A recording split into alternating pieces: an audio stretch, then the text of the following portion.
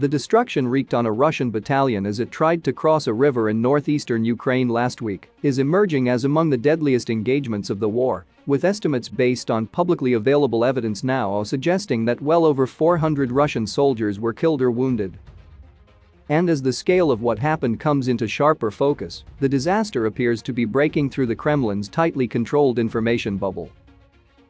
Perhaps most striking, the Russian battlefield failure is resonating with a stable of pro-Russian war bloggers, some of whom are embedded with troops on the front line, who have reliably posted to the social network Telegram with claims of Russia's success and Ukrainian cowardice.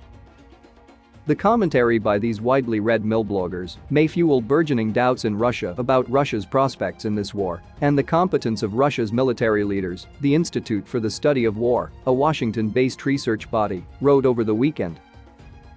On May 11, the Russian command reportedly sent about 550 troops of the 74th Motorized Rifle Brigade of the 41st Combined Arms Army to cross the Donets River at Bilohorivka in the eastern Luhansk region in a bid to encircle Ukrainian forces near Rubin. Satellite images reveal that Ukrainian artillery destroyed several Russian pontoon bridges and laid waste to a tight concentration of Russian troops and equipment around the river. The Institute for the Study of War, citing analyses based on the publicly available imagery, indicated that there could have been as many as 485 Russian soldiers killed or wounded and more than 80 pieces of equipment destroyed. As the news of the losses at the river crossing in Bilohorivka started to spread, some Russian bloggers did not appear to hold back in their criticism of what they said was incompetent leadership. "I've been keeping quiet for a long time," Yuri Podolyak, a war blogger with 2.1 million followers on Telegram, said in a video posted on Friday, saying that he had avoided criticizing the Russian military until now. "The last straw that overwhelmed my patience was the events around Bilohorivka, where due to stupidity, I emphasize, because of the stupidity of the Russian command, at least one battalion tactical group was burned, possibly two." Mr. Podolyak ridiculed the Kremlin line that the war is going according to plan. He told his viewers in a 5-minute video that, in fact, the Russian army was short of functional unmanned drones, night vision equipment, and other kit that is catastrophically lacking on the front. "Yes, I understand that it's impossible for there to be no problems in war," he said. "But when the same problems go on for 3 months and nothing seems to be changing, then I personally and in fact millions of citizens of the Russian Federation start to have questions for these leaders of the military operation."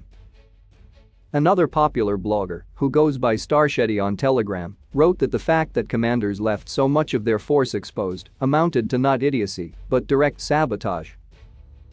And a third, Vladlen Tatarsky, posted that Russia's eastern offensive was moving slowly, not just because of a lack of surveillance drones, but also these generals and their tactics.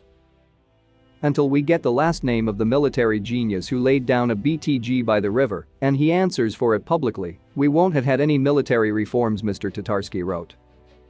Western military analysts have also pored over the imagery and say the attempted crossing demonstrated a stunning lack of tactical sense.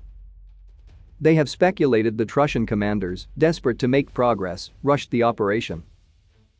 Some also suggested that it was a reflection of disorder in the Russian ranks. If the estimates that hundreds of soldiers were killed or injured prove accurate, it would be one of the deadliest known engagements of the war.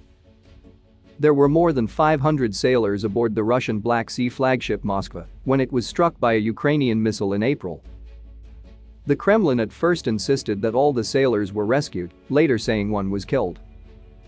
But even as the families of missing sailors have publicly demanded answers, the Kremlin has largely kept up an official silence on the fate of the crew, part of a larger campaign to suppress bad news.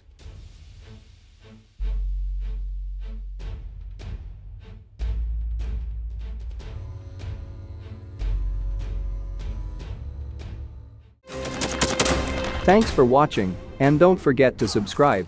Also, if you want to support Warthog Defense, please become our member and get early access to new videos, exclusive members-only videos, and become administrator in comments section. The membership link is in the description. Rescues every day. We had a guy last week at 6 rescues in 6 days. You know, he's doing the job every day.